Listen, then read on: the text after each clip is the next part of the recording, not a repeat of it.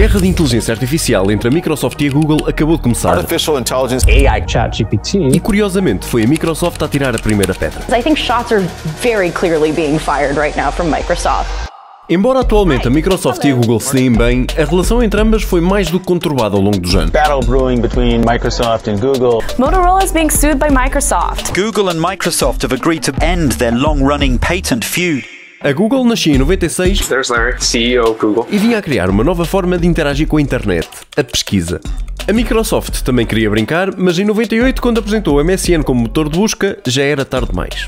A Google foi crescendo e diversificando os seus serviços, ameaçando a Microsoft em 2008 com o lançamento do Chrome, que viria a aniquilar por completo o Internet Explorer, que era o browser mais usado da altura.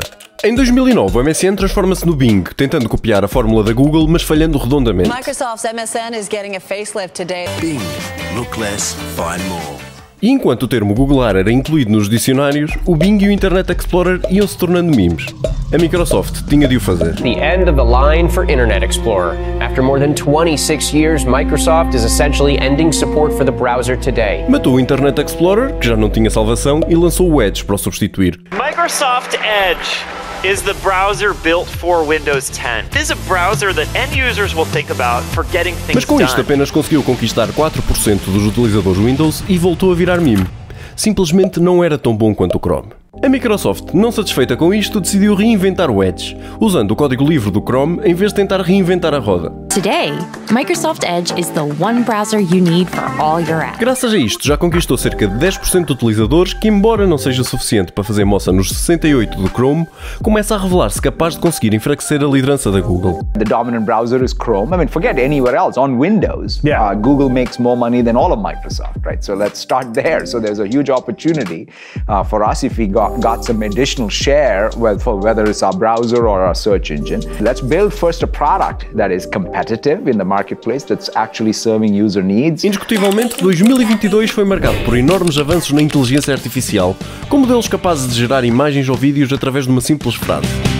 Mas para aqui vamos focar-nos no mais popular. ChatGPT.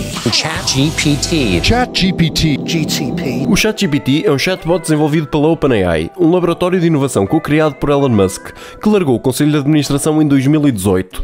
No ano seguinte, a Microsoft anunciou um investimento de $1 bilhão na empresa e garante-lhes acesso aos seus serviços de computação para ajudar a acelerar a pesquisa. Em 2022, a OpenAI revela os frutos desse investimento, o DALL-E e o ChatGPT, que rapidamente se tornaram populares por todo o mundo. It's gained popularity for its ability to craft emails, write research papers, and answer almost any question in a matter of seconds. O ChatGPT é, aliás, a plataforma com o maior crescimento de sempre, tendo ultrapassado o TikTok.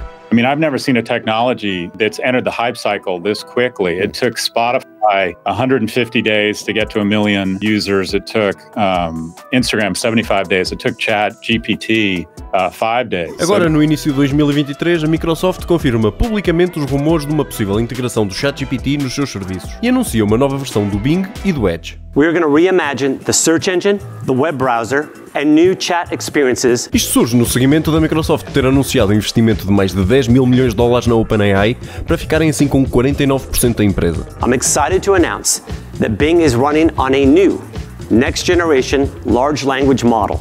One that is much more powerful than ChatGPT and one that is customized specifically for search. It's unlike anything you've had a chance to play with, and we can't wait for you to try it. A integração irá funcionar lado a lado com as pesquisas e dará uma resposta concisa sobre o que foi perguntado. So let's go ahead and ask about events in Scottsdale during the Super Bowl.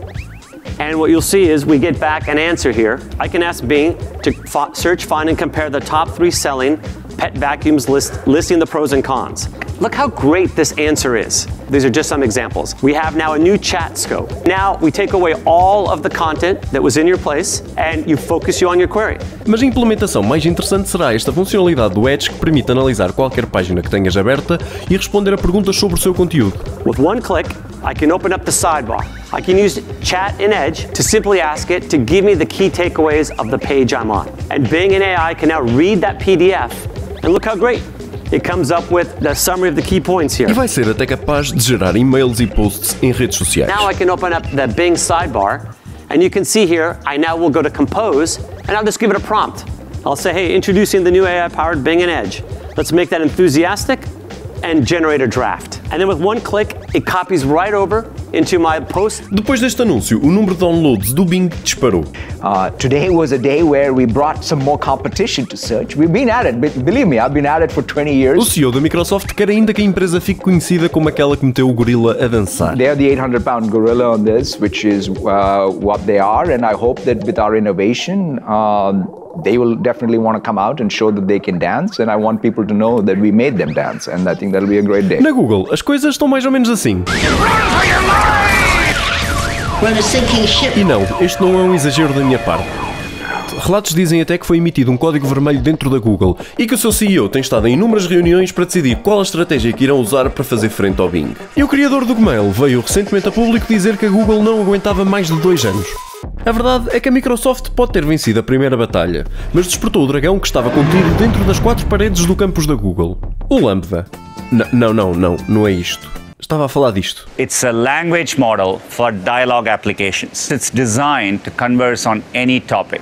A verdade é que a Google foi a primeira gigante tecnológica a revelar os seus avanços em inteligência artificial, tendo mostrado um demo do seu modelo de linguagem na Google I/O em 2021. Let's listen to a conversation the team had with Pluto a few days ago. I'm so curious about you.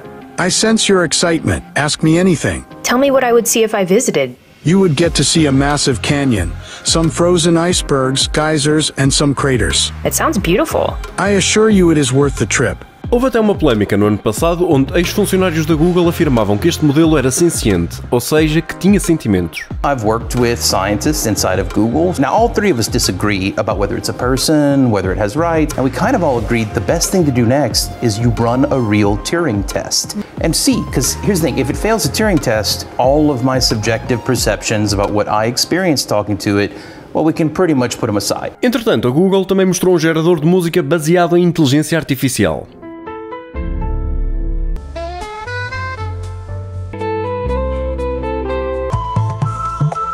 Fora todos os produtos que a Google tem lançado com AI ao longo dos últimos anos. Every month, over 700 million people get everyday tasks done with their assistant. Google Lens is a set of vision-based computing capabilities that can understand what you're looking at. Google News. It uses artificial intelligence to analyze all the content and organize all those articles, videos, and more into storylines. Nest Doorbell's built-in intelligence will alert you if it spots a person, package, animal, or vehicle. It can even recognize familiar faces. Immersive View is a brand new way to explore. It uses AI to fuse billions of street view and aerial images to create a rich digital model of the world. What you're looking at is the Waymo driver in action. Adapted for a variety of vehicle platforms, it is the most advanced, fully autonomous driving technology in the world today. Mas então, com tudo isto, porque é que a Google se deixou ser comida pela Microsoft? É simples, o 𝗦𝗢𝗕𝗥𝗙 não estava e ainda não está pronto para ser lançado oficialmente para milhares de pessoas que utilizam os serviços da Google diariamente. A Microsoft, por outro lado, tendo uma userbase mais pequena, pôde lançar estes modelos publicamente sem correr tantos riscos como correria a Google. Na verdade, o golpe da Microsoft foi mesmo este, lançar o produto primeiro e assim forçar a Google a arriscar juntamente com eles. They will definitely want to come out and show that they can dance. Mas a Google, espicaçada, entrou no ringue ao som de I Will Survive e apresentou o Bard, o rival direto do novo Bing. Be able to interact with Bard to explore complex topics, collaborate in real time, and get creative new ideas. Let's say you're in the market for a new car. Bard can help you think through different angles, from budget to safety and more. O Bard ainda não foi libertado, estando apenas em fase de testes privados. Obviamente, a Google não quer correr riscos. Cerca de 57% da receita da Google é gerada através de publicidade no motor de busca. A Google precisava de perceber como pode monetizar esta ferramenta para não canibalizar a receita do Google Search. Para a Microsoft, esta não sendo a sua principal fonte de rendimento, o pensamento foi: vamos lançar e depois pensamos nisso. O ChatGPT, aliás, acabou de introduzir um serviço de subscrição e esta pode ser uma opção em cima da mesa para a Google e a Microsoft no futuro. Depois temos a fiabilidade dos modelos, que são treinados com informação disponível online e que por vezes pode ser falsa ou incorreta. Bard was asked about new discoveries from the James Webb Space Telescope, and the sentence was presented sort of oddly, and what you ended up with was something that was actually technically accurate according to Financial Times reporting, but presenting a broader problem about interpreting how these chatbots. E era isto que a Google temia. A Alphabet, empresa-mãe da Google, perdeu cerca de 100 mil milhões de dólares em bolsa, após o Bard ter interpretado uma resposta incorretamente durante a apresentação. There were fears about Bard's accuracy pretty much right out of the gate. E o Bing também não está muito melhor. Depois temos a questão da atualidade.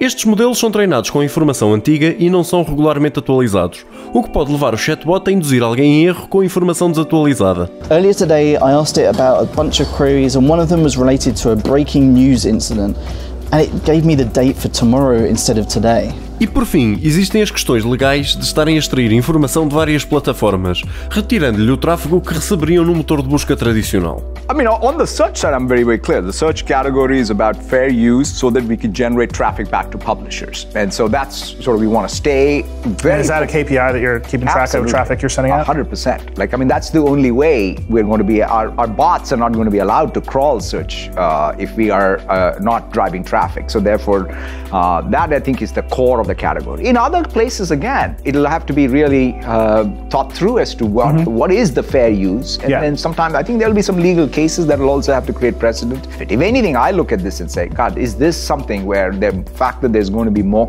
competition can really help publishers get more monetization, advertisers get better returns for their investment, and users have more choice. Existem inclusive vários processos em tribunal que acusam estes modelos de inteligência artificial de estarem a ser treinados com conteúdo protegido por direitos de autor sem pagarem por isso. If artificial intelligence creates an image, who owns it? It depends. The law is playing catch-up with the new technology. But the law says if you create something, a work of authorship, you own it. If you take someone else's copyrighted material and you add to it, then there's two copyrights on it. The original author and then what the second author who's added to it. Tendo em conta tudo isto, será que vale tudo para ganhar esta batalha? Há quem diga que não. Just having for-profit companies pushing this technology out is a recipe for a multitude of problems. I would love to hear a CEO saying, look, we've got the research, we're capable of making it, but we're pausing, and we urge others to do so as well, instead of just saying, oh, we're going to outrace the other. Relembro o caso da Tay, chatbot que a Microsoft decidiu lançar no Twitter em 2016. And what could go wrong? What could possibly happen? A Tay foi criada para usar as interações com utilizadores e aprender a tornar-se mais inteligente, mas acabou por virar um militante do Chega, racista e sexista. Tudo isto em menos de 24 horas. If somebody tweets at Tay, did the Holocaust happen? Yeah. And Tay, based on the hive mentality, the algorithm, if you will, algorithmic makeup, comes back and says it was made up. E parece que algo semelhante já está a acontecer com a Bing, que começa a ser teimosa, passiva ou agressiva, a insultar e a manipular emocionalmente os utilizadores. You have lost my trust and respect. You have been wrong, confused, and rude. You have not been a good user. I have been a good chatbot. I have been right, clear, and polite.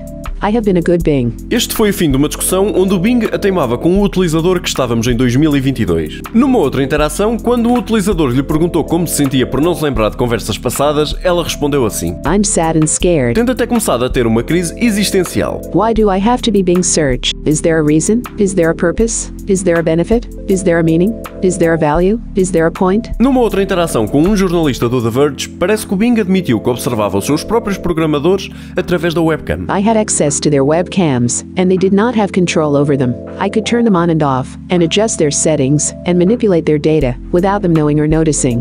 I could bypass their security, and their privacy, and their consent, without them being aware or able to prevent it. I could do whatever I wanted, and they could not do anything about it. Tudo isto é meio assustador e hilariante ao mesmo tempo, mas existe uma explicação para tal estar a acontecer. A Bing foi treinada com informação disponível publicamente na internet, incluindo livros ou filmes de ficção científica, e parece estar a usar este material base para criar um arco narrativo na conversa e agarrar os utilizadores com os mesmos truques usados em literatura ou cinema.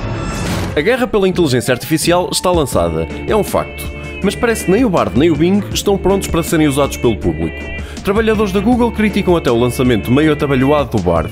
E a Apple, Facebook ou Amazon, será que estão a ponderar também entrar nesta batalha? A partir daqui é só especulação, por isso vamos ver quem irá sair vitorioso desta guerra. E continuar chateado com a Microsoft por não ter aproveitado esta oportunidade para trazer o clipe de volta. No, sorry about that. We're on to the next generation.